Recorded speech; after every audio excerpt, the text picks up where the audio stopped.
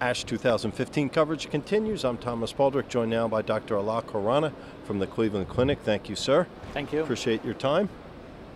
Let's talk about this randomized trial you did using Dalteparin Thromboprophylaxis in cancer patients at high risk for venous thromboembolism.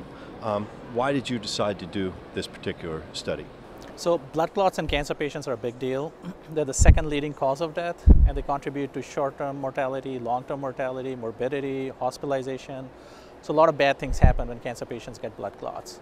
The good news is blood clots are preventable, but to prevent them, patients need to take a blood thinner prior to getting the blood clot. That's not feasible if we give a blood thinner to every single cancer patient, because the risk of getting a blood clot varies considerably between one type of cancer patient versus another. What we've done in the past is developed a risk score that identifies which cancer patients are most likely to get blood clots. And that risk score is what we use to identify the high-risk patients in this particular trial. And what we wanted to show was that A, the high-risk patients would have a high risk of blood clots, and B, that if we gave them a blood thinner, they would have less of a chance of getting a blood clot. This was an NIH-funded study. We wanted to accrue about 200 patients, but we could only get to about 100 patients, so it was underpowered for the final primary outcome.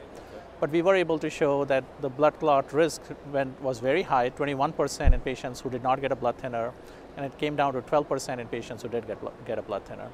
So you used this measurement called the Khorana score, same as your last name. Yes. Coincidence there, huh? Yes, yes. What is the significance of that? How do you use that? Well, the good news about this risk score is that it's based on very commonly available clinical data. So it's the type of cancer, the complete blood count, and every cancer patient gets a complete blood count. So the hemoglobin, the leukocyte count, the platelet count, and the BMI, the body mass index. So these are variables that are available for every single cancer patient, oftentimes even before they walk into the door of the cancer center.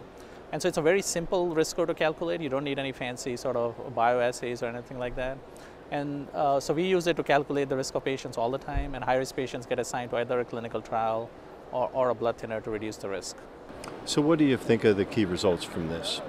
I think one, it shows that the high-risk cancer patients, as defined by the risk score cutoff of 3 or higher, are at very high risk for getting blood clots. In our study, we did lower extremity ultrasounds and a scan of the chest before they even started on chemotherapy, and 9% of patients already had a blood clot before they even started on treatment. And so one of the things we're calling for, because we've shown this before in a separate study, is that maybe all the high-risk patients, 3 and higher, should just be screened for blood clots. And I think that's one of the key findings of the study.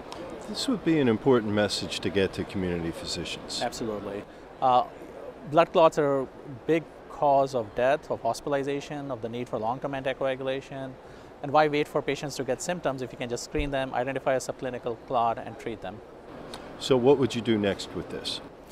We're already expanding this to a much larger population of cancer patients, and because the risk was so high in the 3 and higher risk score, we're expanding to 2 and higher. So we're doing a global study that's sponsored by Janssen. It's called Cassini, and it looks at risk score of 2 or higher and randomization to rivaroxaban, which is an oral agent, so that's much more advantageous than a low molecular weight heparin, versus placebo. That study just opened in the United States last month, and we hope to complete accrual by next year. Very well. We wish you luck with it. Come back and give us the results, Thank would you? you. Okay. Yep, absolutely.